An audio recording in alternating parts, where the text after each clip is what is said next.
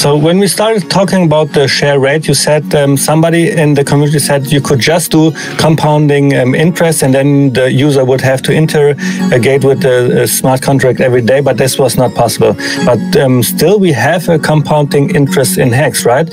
So can you maybe explain how the compounding works? Sure. So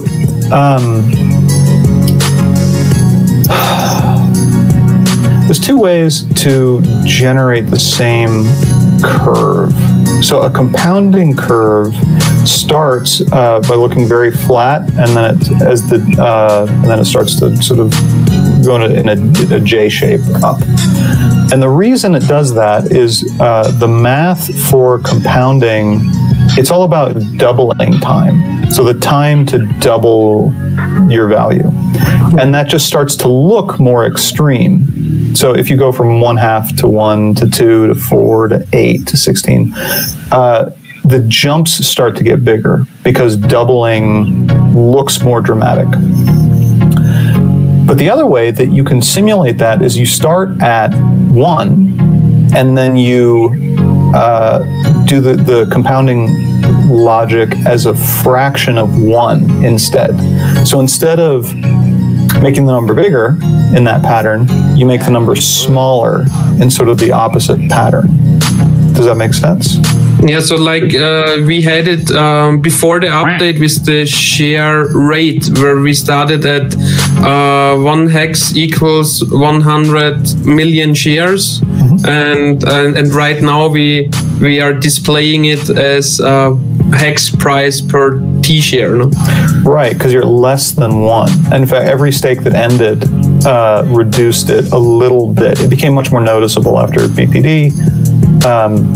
But it was happening all the time, and it looks nearly linear. Excuse me. But if you zoom out, you see that you're actually going on a schedule of halvening time rather than doubling time. And it's a fairly long cycle, which I'm sure we'll talk about average stake length a little bit later. But the effect of compounding works if you do it that way, where you reduce newcomers on the same schedule that somebody would be compounding if you did it the other way, with a very high touch way. So that's what share rate is meant to mimic, is that instead of having somebody hit the button to compound themselves, when somebody exits, it tells the contract, okay, reduce the shares per hex by a little bit, and that's going to mimic the curve, basically the inverse of the compounding curve. So that's how you get compounding, is by reducing new people, essentially on the same schedule that you would compound old people. Well, I think the compounding effect is one of the best things in HEX, with the share rate, of course. And have you ever seen something like the share rate and share price working together in crypto and any other crypto? Is there something like, you can stake other crypto as well, but is there anything like else HEX? None that I've seen. And I mean, granted, I haven't been, I'm not super steeped in the thousands of projects out there. But I did look into an awful lot of them that were trying, let's see. No, the short answer is no. I've not seen anything done like this. So the schemes that are out there that are common, there's two of them. One is that the network or the coin is attempting to be proof of stake. And the way that they do that is not through compounding and interest, but through essentially validator rewards.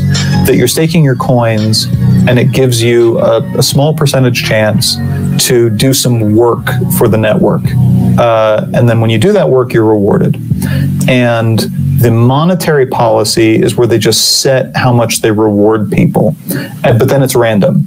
So over time, you'll experience 5% gains or whatever, because you'll get a chance to get the reward a small percentage of the time, and then they just tune that reward and it mimics 5% interest. So that's one scheme. That's not code mediated. That's not a smart contract. That's network rules. So it's sort of like Bitcoin mining has network rules for what to reward miners.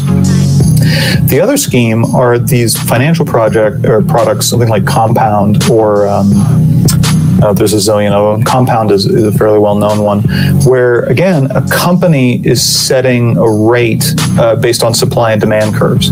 It's not a sort of smooth compounding interest function like what we have, where nobody has to touch it, nobody has to do anything to it, it will just work forever. This is people either trying to write an algorithm to fine-tune like a supply-demand curve. Actually, DYDX, which is a derivatives platform, they do something like this. They have like an interest function that computes the instantaneous interest rate. Again, it's not a smooth curve. It's they have admin keys, so like they've swapped out this interest function as they've noticed people sort of hacking the system. It's like high touch. It's still high touch by people making decisions on what the rate ought to be.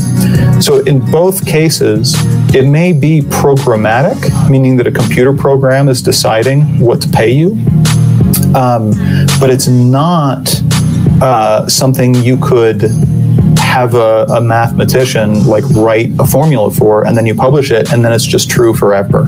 And that's what HEX has.